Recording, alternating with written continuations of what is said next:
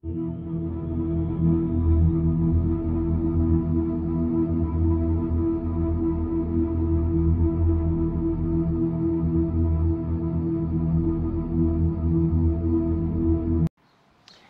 welcome back to my channel.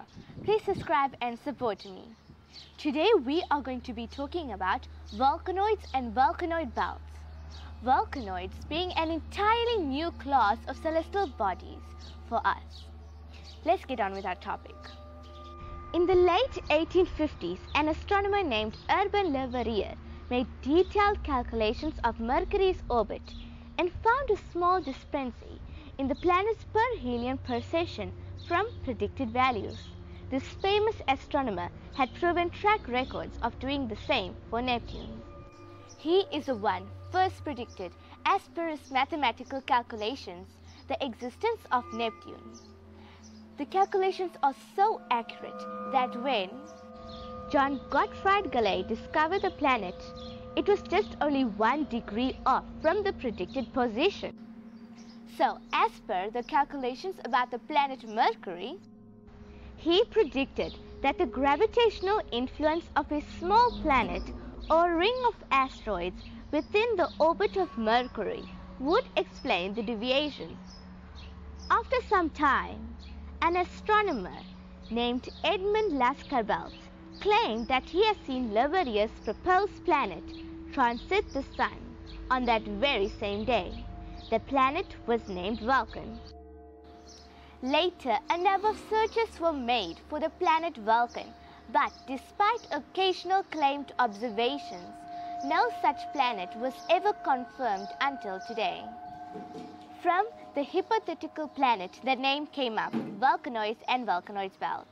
If they do exist, the Vulcanoids could easily evade detection because they would be very small and near the bright glare of the Sun. Due to their proximity to the Sun, searches from the ground can only be carried out during the twilight or solar eclipse. In 1970, when a solar eclipse took place, a professor of astronomy named Henry C. Corton observed the photographic plates of the eclipse in great detail. Later, he and his associates noticed several objects which appeared to be in orbits that are close to the Sun. Corton believed and was confident that out of all the objects he saw, 7 of them were real. He estimated that the Vulcanoids are about 130 to 180 kilometers in diameter, was orbiting the Sun at a distance of about 0.1 astronomical units away from the Sun. Many other images on his eclipse plates paved the way for him to postulate the existence of the Vulcanoid belt between Mercury and the Sun. Other elite intra-Mercurial objects may exist. It could be even unknown comets or small Vulcanoids that we have not yet discovered. Previous searches, particularly from the stereo spacecrafts, rule out asteroids larger than 6 kilometers in diameter. That doesn't mean it's there or not. Maybe smaller Vulcanoids could be there. If it does exist, any Vulcanoid could be up to 6 kilometers in diameter in a circular orbit near the outer edge of the gravitational stable zone of our Sun. The minimum size is about 100 meters. Between these upper and lower limits, a population of asteroids between 1 kilometer and 6 kilometers in diameter is thought to be possible. They would be almost hot enough to glow red hot. Scientists believe that the Vulcanoids would be very rich in elements with a high melting point, such as iron and nickel. Vulcanoids could be similar to Mercury in color and albedo.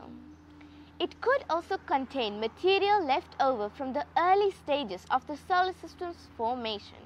There is evidence that Mercury was struck by a large object relatively late in its development, a collision which stripped away much of Mercury's crust and mantle, and explaining the thinness of Mercury's mantle compared to the mantles of other terrestrial planets. If such an impact occurred, much of the resulting debris might still be orbiting the Sun in the Vulcanoid zone. If we could find volcanoids, it could provide us with a lot of valuable information, with resources and materials from the first period of planet formation, as well as the conditions prevalent in the early stage of the solar system. Every gravitationally stable region in our solar system contains objects. Non-gravitational forces such as the Yarkovsky effect or the influence of a migrating planet could have depleted this area of any volcanoids that could have been there in the time. We'll keep on searching for them, but unfortunately until today we can't confirm the existence of it. Great astronomers and scientists are observing the Sun when the solar eclipse happened for getting a breakthrough on these matters.